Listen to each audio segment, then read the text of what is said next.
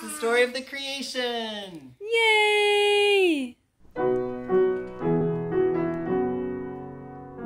And God said, let us make man in our image, after our likeness, and let them have dominion over the fish of the sea, and over the fowl of the air, and over the cattle, and over all the earth, and over every creeping thing that creepeth upon the earth.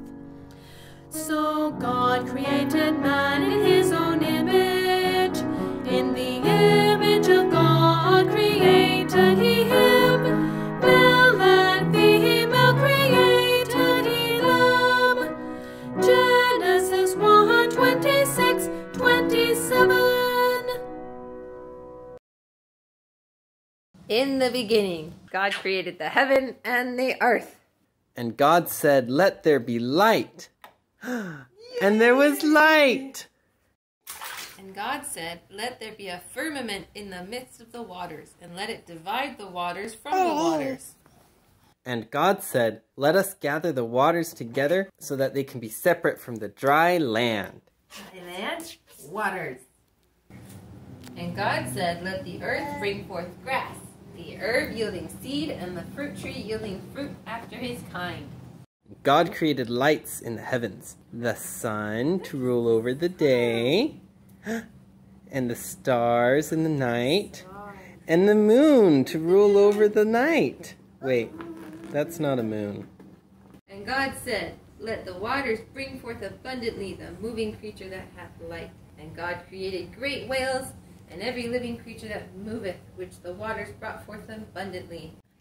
And God said, let the earth bring forth animals in abundance, the lion, and the puppy dog, and the cat, and the porcupine hedgehog cat hybrid, and the T-Rex, and a whole bunch of other animals, and the snipe, and the pink panther, and the wolf, and the teddy bear, and the dog, and the cheetah. So many animals! Ah! And God said, let us make man in our image, after our likeness, and let them have dominion over the fish of the sea, and over the fowls of the air. So God created man in his own image. In the image of God created he him. Male and female created he them. And God rested on the seventh day.